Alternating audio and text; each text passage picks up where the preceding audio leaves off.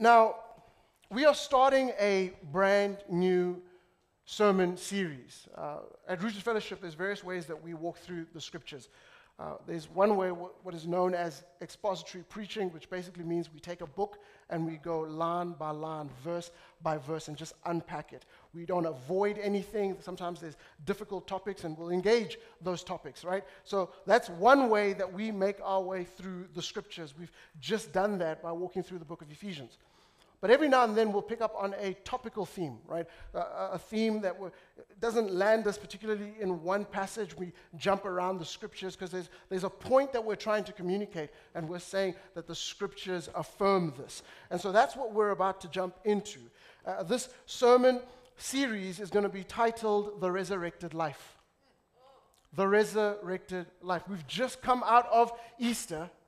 The tomb is empty. Jesus right now is seated at the right hand of the Father. He's interceding, which is a fancy English word, which means he's praying for us. He's praying for you by name and by situation. And one of his prayers is that you would live in light of the resurrection. Amen. That you would have a resurrected life. Because that will change everything. Friends, the world, society, culture, your family, your friends, everybody wants to sell us the good life. They want you to live the good life. But here's what the Bible tells us. That anything that is not surrendered under the lordship of Jesus will always pale in comparison to what God has in store for you. And many of us are living average lives. Your marriage is average. Your work life is average. You think it's fantastic, but in light of what God can do through you, average. And so my hope is that as we make our way through this sermon series, you're going to learn a ton of things. You're going to be challenged. You're going to be convicted. But if you surrender it all to Jesus, I'm telling you, your life will radically change. It will radically change. It'll look different to society. It'll look different to what people say life is on Instagram. It will look different. But you will find so much joy and so much peace. A peace that transcends all understanding. The resurrected life. And so this morning, we're going to look at a passage in the book of Phillipians. This is a book written by Paul the Apostle. He's writing to a group of churches in the Philippi area. And there's a verse in there that's going to kind of serve as our anchor verse for our sermon series. We're going to keep coming back to this verse, reminding us of what it is that God is calling us to. The resurrected life. But I'm going to read a few verses just to give context to what's going on. But before I do that, I'm going to pray. I'm going to pray for you. I ask that you pray for me. That God would do that which only He can do, and that is save many people. Amen? Let's pray. Father God, thank you so much for your word. These are old words, they are ancient words, but they are not dead words. They are very much alive. And so God, I pray that you would stir in us a passion for your name. For some people, it's literally taking dead hearts and making them alive. For others, it's maybe we have just wandered away from you. God, I pray that we would experience you this morning. Would you meet all of us where we are? I pray against the evil one whose desires are to steal, kill, and destroy. He lies. He's the father of lies, constantly whispering in our ears things that are not true. Holy Spirit, would you protect us from him? God, it's to that end that I ask that you stand in my body, think through my mind, speak through my vocal cords, those things you'd have us know, say, and do. May the meditations of our hearts be acceptable in your sight. God, you are our King. You are our Redeemer. Would you have your way in this place? In Jesus' name we pray. Amen. Philippians chapter 3, if you have a Bible, you can meet me there, but I'm just going to read it to you from verse 1. Paul writes, "In addition, my brothers and sisters, rejoice in the Lord. To write to you again about this is no trouble for me and is a safeguard for you. Watch out for the dogs. Watch out for the evil workers. Watch out for those who mutilate the flesh. For we are the circumcision, the ones who worship by the Spirit of God, boast in Christ Jesus, and do not put confidence in the flesh. Although I have reasons for confidence in the flesh, if anyone else thinks he has grounds for confidence in the flesh, I have more. Circumcised the 8th day, of the nation of Israel, of the tribe of Benjamin, a Hebrew born of Hebrews, regarding the law, a Pharisee, regarding zeal, persecuting the church, regarding the righteousness that is in the law, blameless. But everything that was a gain to me, I have considered to be a loss because of Christ. More than that, I also consider everything to be a loss in view of the surpassing value of knowing Christ Jesus my Lord. Because of him, I have suffered the loss of all things and consider them as dung, so that I may gain Christ and be found in him, not having a righteousness of my own from the law, but one that is through faith in Christ, the righteousness from God based on faith. Here's our verse. My goal is to know him and the power of his resurrection and the fellowship of his sufferings, being conformed to his death, assuming that I will somehow reach the resurrection from among the dead. Now, this long paragraph that makes up Philippians chapter 3, verses 1 to 11, pulses with passion from beginning to end. It begins with Paul's heated and direct words of warning. He says, watch out for the dogs, watch out for the evil workers, watch out for those who mutilate the flesh. Be on guard, stay alert, because there are those who come up and say, this is what the Lord wants for you, but the reality is that they're only filling their own pockets. Watch out for them. They're going to tell you that, no, you need to do a bunch of works to gain salvation. Watch out for them. Paul tells the church to watch out. Then Paul lists his 7 earthly superiorities that made him, according to the law, righteous and blameless, but only to reject them by comparing them to dung. Paul uses strong language here. If you've ever wondered if, hey, does the Bible have strong language? Yes, it does. These are R-rated words. The Greek word here for dung is skubalon. Skubalon, which means an animal or human excrement. These are strong words. He says, guys, I've got reason to boast. But when I compare them to Christ, your PhD, your investment account, your innovative ideas, guys, I'm not saying those things are bad things. But when you say, hey, I'm gonna put them on par with Christ, Paul goes, it's revolting. It's got the stench that God he hates that. And so we need to be careful. Because, I say it often, this church is filled with highly competent, highly educated people. You guys are amazing at what you do. You are gifted. But be careful that you don't elevate that gift over the gift giver.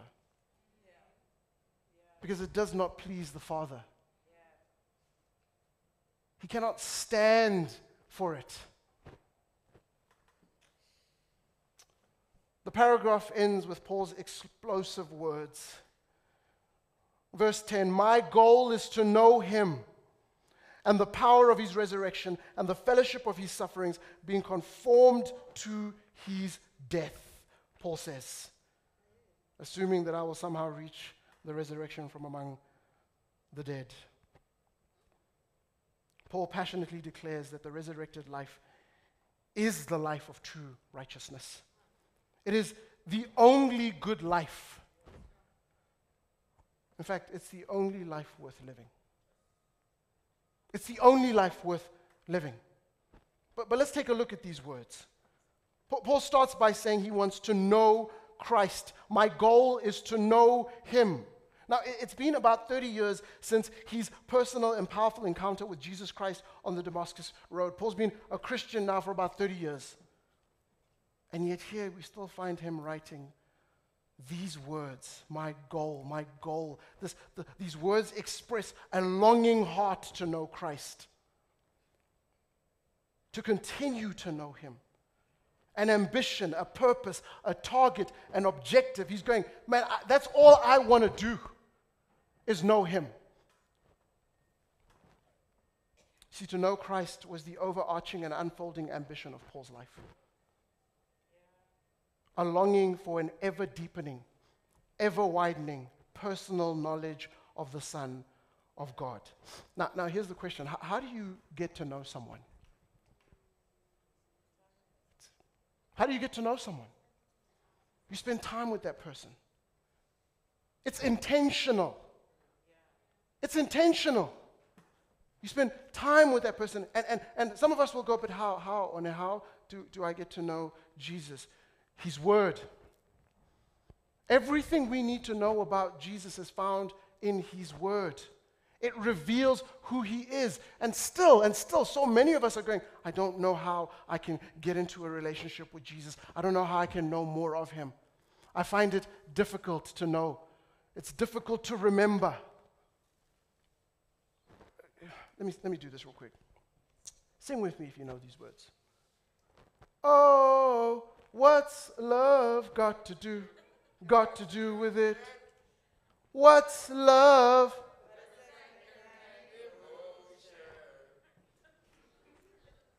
We all know it.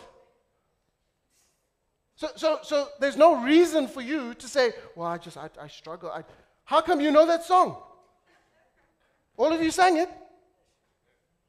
Maybe what you need to do is put on some music while you read the Word. Maybe that'll help you. There is no excuse for us to not know Him, to not have the same ambition and passion that Paul has. Paul goes, you want to sing that song? That's great. Here, I'm going to sing God's words. They burn within me. That if you cut me, I bleed the very word of God. Friends, that should be our passion, our longing, our goal. It's this passion that energized Paul's devotion. It's this passion that sent him on this epic mission to take the gospel to the ends of the earth. Guys, I can stir you for a little bit. I can get you excited. We can put on some music, get a smoke machine, it'll be great. But I can't create in you this lifelong yearning to know Him. You have to sit under His Word, under His teaching. Paul's longing has set the example for the church for more than 2,000 years. If you have anything of the same desire, hear me, friends. My hope is that this would be your daily prayer. You wake up every morning and you say, my goal is to know you, Lord. Before I jump over to my phone and check my Instagram feed, before I jump to the news and see what's going on around the world, before I jump on my app and try to figure out, man, has my investments gone up? What's going on? Before you do any of that, you go, my goal is to know you, Lord. More and more and more. Because separated from you, my life is worthless. To know Him. To know Him. And I think, I think the church, we've taken the easier route. Let me explain what I mean by that. Is I think too often we fall into the trap of assuming that because someone knows a lot about whatever it is that they do at work, because someone knows a lot about what they study at varsity, because someone knows more about the stats of this team and that investment portfolio, then we go, okay, great, then that is the qualification for a leader in the church. Just because you're a CEO or a director at your place of work does not mean that you are qualified to be a leader in the local church. It was ordinary people who changed the world. And what we've done is we've created these human metrics, these earthly metrics of like, well, here's what it is. Friends, and they are helpful. I'm not saying we need to throw them out the window. No. I'm just saying we need to put them in their correct place, under the lordship of Jesus Christ. Because you can be an amazing director, but then the question is, do you give faithfully? Do you serve? Are you plugged into community? It's just exposing your immaturity and the fact that you don't know Christ as you ought to. Let us not fall into that trap, but let us be a people who are on fire for the Lord, regardless of your background, your circumstances, how much money you have, where you come from. I know Christ. My ambition, my desire is to know him. Then Paul goes on and he says that we are to know his power and his fellowship. His power and his fellowship. Paul then breaks down his desire to know Christ into two closely linked expressions that form a single dynamic thought. The power of his resurrection and the fellowship of his sufferings. And these two principles, power and fellowship, they mutually explain each other. Let me unpack this. His power. And not just any power, but the power of the resurrection. That's what he's talking about here. The power of the resurrection. 2,000 years ago, on the first day of the week, Christ's cold body lay on chilled stone in the arms of death. His heart was stilled in the icy grip of the grave. Whatever blood remained was clotted in his veins. His eyes were fixed and dilated, and his body was bound tightly with spices and grave clothes. But these are shouting words. But then, before dawn, his empty eyes blinked open and surged with light. Focused and magnificent life. And with ease of authority, his body left the linen wrappings like an empty cocoon. The resurrection happened. The resurrection happened. Death could not hold him down. Sin defeated. Satan declared a loser. Friends, we've got to use these words when we're fighting sin. When temptation stirs and you're going, should I? I know this is wrong. No, you declare. Because it is finished, we can say it is written. I am no longer a slave to sin. I'm a child of God. An heir of the kingdom, co-heirs with Christ. Death could not hold him down. Sin defeated. And we need to learn to say this, friends. Satan is a loser. He's a loser. The resurrection happened. The power of his resurrection. And this is God's power. His life-giving power that he demonstrated in raising Christ from the dead. It's the same power that God uses to bring salvation to a dead life. It's the same power that transforms the ever-growing new life of a Christian. I love these words. I wasn't going to read this passage because it's so long, but no. I'm going to read it. Ephesians chapter 2, verse 1 to 6. It says this, once you were dead because of your disobedience and your many sins. That's you and me, friends. We need to learn to read ourselves here. Not my next door neighbor.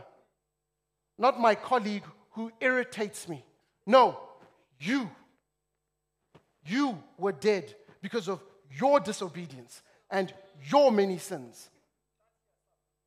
You used to live in sin just like the rest of the world, obeying the devil, the commander of the powers in the unseen world. He is the spirit at work in the hearts of those who refuse to obey God. All of us used to live that way, following the passionate desires and inclinations of our sinful nature. By our very nature, we were subject to God's anger, just like everyone else. But God. But God. Guys, these words should never become common to us. And they have. Let's be real, they have. Oh, now I know that passage, I've heard it before. We've just done Ephesians. You just read it to us. Are you going to really say it again? Yes. Because the way that you live reveals the fact that you actually don't believe this. But God is so rich in mercy. And He loved us so much that even though we were dead because of our sins, He gave us life when He raised Christ from the dead. It is only by God's grace that you have been saved. For He raised us from the dead along with Christ and seated us with Him in the heavenly realms because we are united with Christ Jesus. You know what this passage is saying? Yes, I understand that right now we are here on Cecilia Road at New Hope School, sitting on these black chairs. It's a little bit nippy, I get that. But your positional standing, if you are in Christ, is with Jesus right now at the right hand of the Father. That is the resurrected life. That is my position. That is my, not the corner office. And I know some of y'all are going, Honor, you're really going hard at this CEO, corner office, investment stuff. Yeah, because that's my struggle too. I'm preaching to myself. But my position is with Jesus at the right hand of the Father. Romans chapter 8, verse 11 says this: the Spirit of God who raised Jesus from the dead lives in you. That same power lives in you. And just as God raised Christ Jesus from the dead, He will give life to your mortal bodies by the same Spirit living within you. Friends, I don't think we tap into the Spirit of God as we ought to. I just don't. We've become so conservative, and again, all those are great words, but I don't feel like we're tapping into the Spirit of God who is working in us. Paul experienced this power when he was transformed from his self-righteous way of life to become a humble follower of Christ. Ephesians 1, verse 19 to 20. Paul prays, I also pray that you will understand the incredible greatness of God's power for us who believe in Him. This is the same mighty power that raised Christ from the dead and seated Him in the place of honor at God's right hand in the heavenly realms. He's saying that power is in you. It's in us. Rooted Fellowship, that power lives in us. But do we believe? Do we believe? See, as we look at Paul's life, there is no doubt that Paul lived with resurrection power. You can't doubt it. Was he perfect? No. But he would always find himself close to Christ and saying, I want to know you. I want to know the power of your resurrection. Because where I'm going, there's going to be challenges. It's going to be difficult. It's warfare out there. But I am walking in the power of the resurrection that raised Jesus from the grave. We always carry the death of Jesus in our body so that the life of Jesus may also be displayed in our body. You cannot separate the two.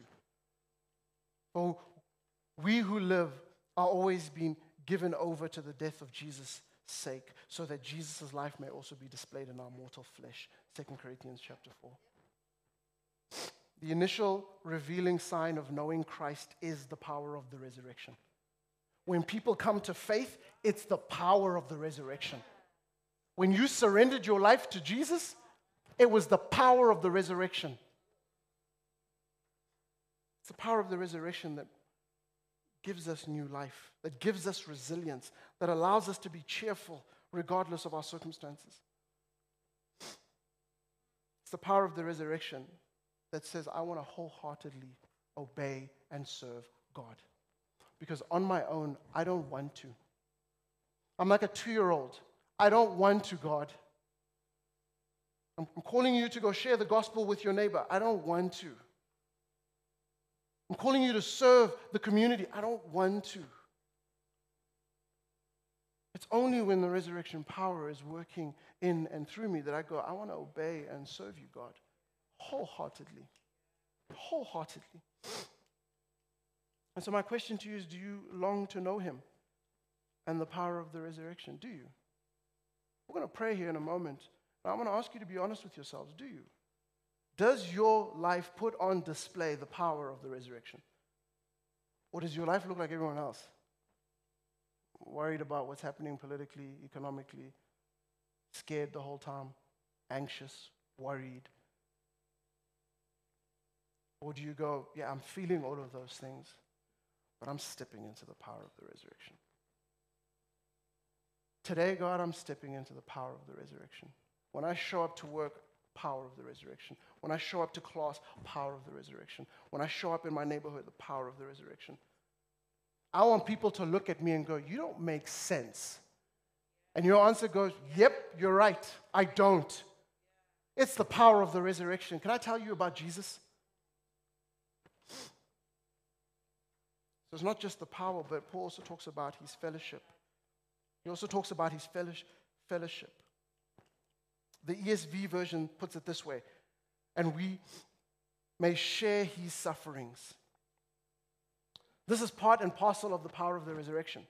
They go hand in hand, like Good Friday and Easter Sunday. You can't separate those two. But we try. All of us want the crown.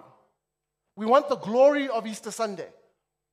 But we don't want to walk through the pain and suffering of Good Friday. It was one of Satan's temptations with Jesus. He was like, man, I can get you to the crown. You don't have to go through the suffering. Jesus goes, no. You will not distract me. You will not distract me. You cannot get to the crown without going through the cross. And so many, this is the watch out for the dogs. So many people will try to sell us. No, you can get to the crown. You can experience all the blessings. You can have it all. I can do all things through Christ who strengthens me. And by the way, that verse is usually out of context. Because you don't realize what he said before. He goes, you know what? I've been content with a little, and I've been content with a lot. I know suffering, and I know blessing. But you know what? It's because I came to the cross, laid it all down, so that I might experience the crown. That we may share in his sufferings. Now, look, guys, I'm going to be real with you for a moment. All right, let's be real. There's a lot of things that I want to share with Christ. Suffering is not one of them. I will partake with Christ on all things, but when it comes to this, it's just one of those passages where I go, man, is there a way to skip to like the other ones? But the truth is that the Bible is filled with passages that point to this reality. That for the child of God, you cannot escape this. Let me read you a few. Romans chapter 8, verse 17. It says, the Spirit himself testifies together with our spirit that we are God's children. And if children, also heirs, heirs of God and co-heirs with Christ, if indeed we suffer with him, so that we may also be glorified with him. Can't get to the glory without the suffering. James chapter 1, verse 2 to 4. Dear brothers and sisters, when troubles of any kind come your way, I love the word when, not if. Not if. If you're a child of God, it's a when. When troubles of any kind come your way, consider it an opportunity for great joy. What? For you know that when your faith is tested, your endurance has a chance to grow. So let it grow. For when your endurance is fully developed, you will be perfect and complete, needing nothing. I want to be a person that needs nothing. And just work these verses backwards. Where you get to the point where trouble comes your way, when suffering comes your way, you consider it great joy because you recognize what God is doing in and through you. Phillipians chapter 1, verse 29 to 30 says, for you have been given not only the privilege of trusting in Christ, but also the privilege of suffering for him. That blows my mind. That for the church, when we suffer, when we are persecuted, when we go through challenging times, it is a privilege. When we do so for the sake of Christ, not because we're idiots. There's a difference. Like there's suffering because you're being an idiot. Bashing people with the Bible, showing up as if you're perfect, like you've got everything together, pretending and performing. We are in this struggle together. You have seen my struggle in the past, and you know that I am still in the midst of it. Paul's saying here's one of the ways that we identify with one another, is that we suffer for the sake of Christ. Suffering for Christ is a divine gift. It's a sign of sacred intimacy with Christ. I love this picture of Jesus carrying that massive, massive log on his way to his crucifixion. He'd been beaten. The Bible tells us that he wasn't even recognizable anymore. There were people going, I'm not 100% sure if that's Jesus, because he had been so badly beaten. And he's hungry and thirsty. He's been up all night, being questioned, accusation after accusation after accusation. He's now carrying this massive log on his back on his way to being crucified. It's taking forever. And so the Romans pull out a man from the crowd. His name is Simon. He's from Cyrene, which is modern-day Libya. They pull him out, this African man, and they say, help Jesus carry this thing. It's taking way too long. And so Jesus is now side by side with Simon as they're making their way to the cross. I wonder what they spoke about in that sacred space as Jesus is suffering for the world. He is now side by side with this African man. I wonder, I like, one of my questions would have been, what did you do? How did you get here? Why are they punishing you this way? It's like you're an innocent man. I wonder what Jesus said to him. We can only speculate. This is not in the Bible, but man, I think in that moment he just starts sharing, hey, here's who I am. I'm the Son of God. That for years, God our Father has wanted a relationship with his people, with you. And we tried. We sent a king and we sent prophets. And man, so many sacrifices, and it was just never enough. And so eventually I had to come.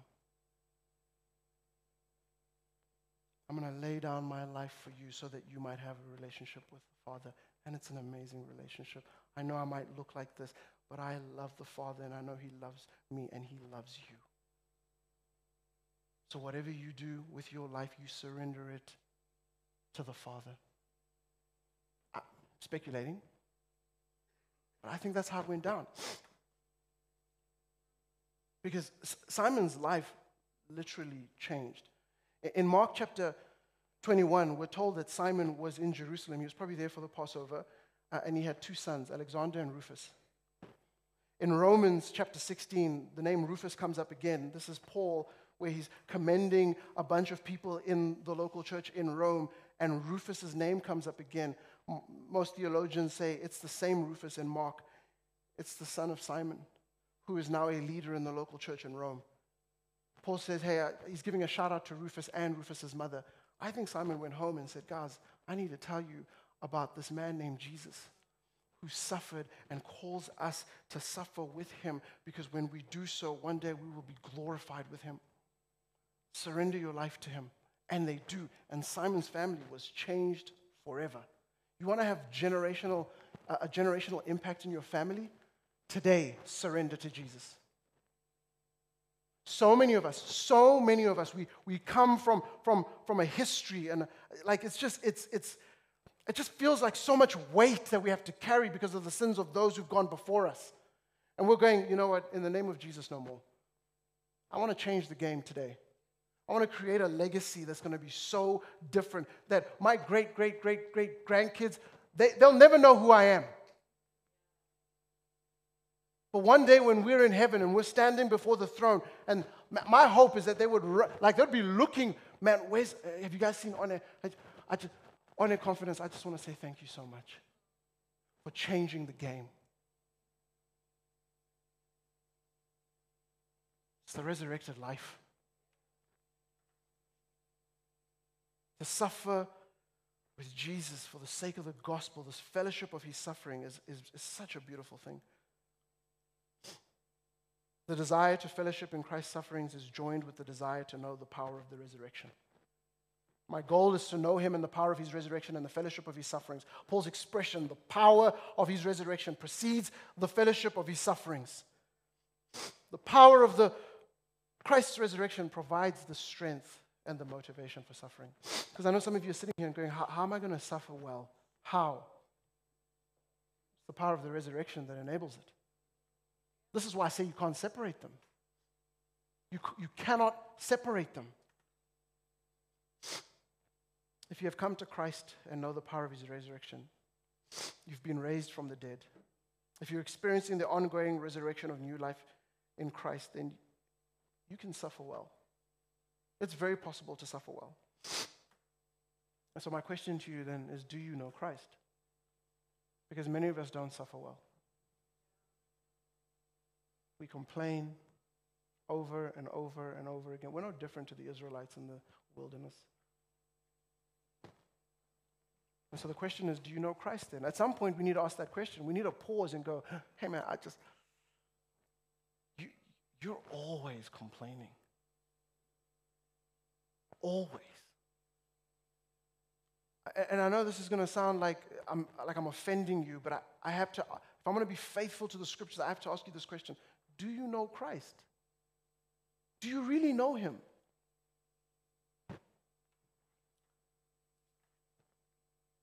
Paul ends this way, and I'll close in this way. And hear me, friends, we're going to unpack all of this on what it means for our marriage, what it means in our singleness, what it means financially, what it means to build legacy. What does all of this mean in light of my everyday lives? We're going to spend the next couple of weeks unpacking this. But I need to anchor you in this. Paul closes in verse 10. It says, being conformed to his death. Paul is known for taking liberties with language when he's trying to unpack a beautiful mystery of the gospel. Like, he'll create new words, he'll break all the rules. Paul doesn't care, right? Paul is that guy. He's like, I just don't care. And this portion of the text is one of those moments where he does that, where he takes liberty. What we see here in the original language is a compound word. I tell you, every time you come to Resurrected Fellowship, you get great theology and great English grammar and all of that stuff. A compound word is where two or more root words are merged to create a new or different word. That's what Paul does here. He goes, I'm just so blown away by this, I'm just going to take two words and put them together. There's a brand new word. In fact, in the original language, this word, you can only find it here in Philippians chapter 3, verse 10. And what he's saying here when he says being conformed to his death is Paul saying, I'm continually being transformed. Because I'm living in light of the resurrection, because I'm sharing in his suffering, I am continually being transformed. This process is best understood as a cycle of dying and rising with Christ, and is found throughout Paul's letters. As Paul experiences the power of the resurrection and is strengthened to participate in Christ's sufferings, he is being conformed to his death. Paul's language indicates a process in which personal crosses produce a series of mini resurrections that take Paul even deeper in his personal knowledge of Christ. Let me say that again. Paul's language indicates a process in which personal crosses produce a series of mini resurrections that take Paul to a deeper place in his personal knowledge of Christ. The bottom line is this, that Paul, he wants us to take up our cross and follow Jesus. That's what he's saying. When you live in light of the resurrection, the power of the resurrection, when you share in his sufferings, then what it means is that you're going to daily take up your cross and follow Christ. That's what happens in every aspect of your life. Luke chapter 9, verse 23 to 27 speaks of this. But let me read you verse 23. This is Jesus. Then he said to them, if anyone wants to follow after me, let him deny himself, take up his cross daily, and follow me. That's it. It's that simple. What does it mean to be a Christian? It means to deny yourself, take up your cross daily, and follow me. What Jesus did on the cross was ultimately for our salvation, and that happens once. Once saved, always saved.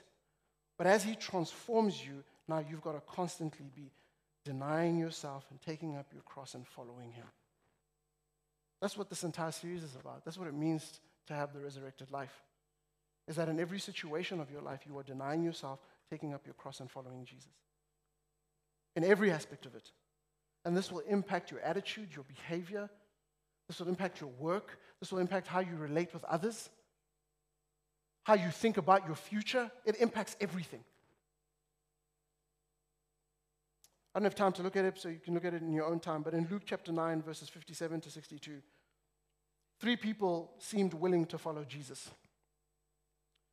When Jesus questioned them further, it was found that their commitment was half-hearted at best. They failed to count the cost of following him. None of them were willing to take up their cross and be crucified upon it, their own interests, their own desires, their own ambitions. None of them actually wanted to do that. They probably just wanted the fame, because at this point Jesus is becoming somewhat famous. They probably wanted the fame, but they didn't really want to follow him. They came up with excuses. Oh, I can't do it. I got to go do this thing. I just can't. I don't have time. But I love the fact that Jesus doesn't lower the standard. This is what many of us do.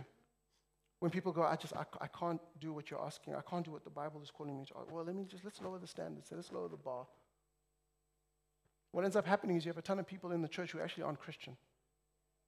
And that's on us. Jesus doesn't do that. He just goes, okay, cool. And he keeps on going. So again, I ask you the question, do you know Christ? Are you willing to deny yourself and take up your cross and follow him? I'm going to ask the band to come up and we'll close in song.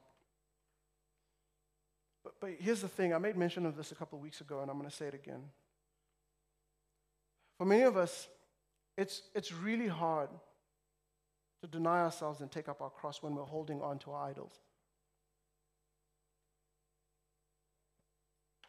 I use the phrase, it's hard to take up our cross when we're holding on to our Isaacs. And I use that intentionally because Isaac was a good thing. In fact, Isaac was a promise from God. That for many of us, we're aware of the bad idols in our lives. Right? We know that pornography that's sin. Adultery, that's sin. Greed, that's sin. We know all that stuff. And so for intellectual people like yourselves, we just go, you know what, then, man, he's not talking to me. So let's take it a little bit further. What or who is the Isaac in your life? That thing that you've been praying for and then God grants it to you, but now all of a sudden you find yourself holding onto it way tighter and way closer than you should. You cannot take up your cross if you're holding onto your Isaac. And maybe this morning, God is saying to you, I need you to pick up your Isaac and I need you to come with me on a journey. I want to really see if you'll follow me. You're going to sacrifice this Isaac. And that might be a job for you. That might be an income for you. That might be, I don't know. Whatever it is, it's that thing that you have not surrendered to Christ. I'll share this real quick story. One of my Isaacs is my children. And because of my past and my history and all of that, there's this sense in me to go, I really want to protect my children. I want to provide for them. I go on to believe the lie because God has given us these children. Our 2 beautiful daughters are a gift from God. We prayed for them. But now I believe the lie because he's always in my ear. I believe the lie that God doesn't love my kids the way I love my kids. And that is foolish. And I'm not saying that this was intentional on God's part, but I know enough about the Bible to say that he allowed it. It was a day that my daughter was sick. I hear my wife yelling from downstairs, and so I make my way down there, and our youngest she's shaking, and I grab her, and I jump in the car, I'm holding her while I'm driving, making it to the hospital as quickly as I can. And there's this prayer that I've learned from someone who I love dearly. It's his way of reminding himself that God gives great gifts, but we worship the gift giver, not the gift. I'm holding her, and I'm saying, she's not mine, she's not mine, she's not mine, she's not mine. Because what I'm saying in that moment is that, God, you love her way more than I could ever. You're in control, God. You're her father. And it's by grace that you have given her to me. It was in that moment I realized that I have idolized my children, that there is a fear that lives in me. And fear is a spirit. And the Bible tells us that we have not been given the spirit of fear, but of love and power and self-discipline. And so some of you, acknowledging that you're holding on to an Isaac is going to be a scary thing. But hear me. Hear me. When you give it up to God, it'll be the greatest thing that has ever happened to you. Because there is a freedom where you go, it's my God who is seated on his throne, who is fully in control, and who loves me. He loves you. And so we're going to sing in a moment, but as we do so, I want it to be a time of response. I really want you to respond. Don't just sing the words because they're words on a screen. Don't just stand up and it's not business as usual. Really think for a moment and go, I want to live the resurrected life. I want to live in light of the power of the resurrection. Jesus, I want to share in your sufferings. There's no greater intimacy than that. I want to continually be transformed. I want to deny myself and take up my cross and follow you daily. But I am holding on to some idols. Jesus died for your guilt. He died for your shame. He died for your sin. And he's saying, come to me with those things. It's the same blood that saves, the same blood that protects and heals and nourishes. And so would you come? Man, you can sit where you are, you can stand where you are, you can kneel where you are, you can come up here. We really have dedicated this as a prayer corner to say, I'm coming. Sometimes the body needs to lead. Sometimes that's what happens. It's like, it's just, because you're just sitting there and you're like, but what do other people think? Who cares what other people think? What matters is what God thinks. And he's saying to you, I love you. And if you want proof, you look to the cross. I love you.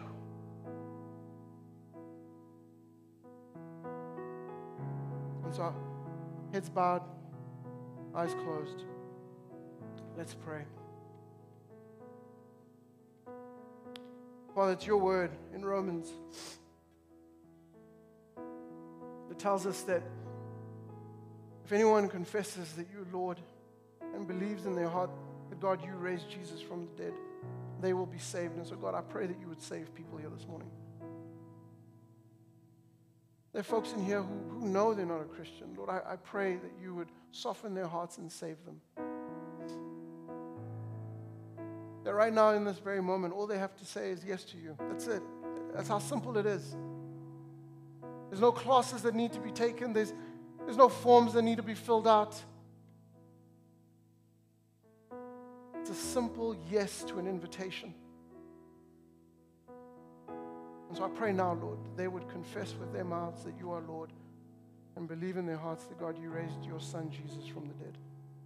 And right now in this very moment, they are saved and welcomed into the kingdom of God. Lord, I also pray for those who have been walking with you for a while, and we found ourselves wandering in the wilderness. We We've taken our eyes off you. We're so concerned about ourselves and our needs and our interests and our ambitions and our desires, when we should be laying those down at the foot of the cross and saying, God, use them for your glory. I pray that right now that there would be just a spirit of confession that will flow through here. I don't know why we're so afraid to confess. God, you already know the depths of our hearts. You know the sin that we find ourselves running to, the sin that so easily entangles us. It's your blood that sets us free. And it all begins with us saying we want to know you. Our goal is to know you. In whatever place we're in, it's to know you. Whether it's on the mountaintop or in the valley, it's to know you. In good times and in bad times, we want to know you. The power of the resurrection, fellowship of your suffering. Help us, Father. In your beautiful name we pray.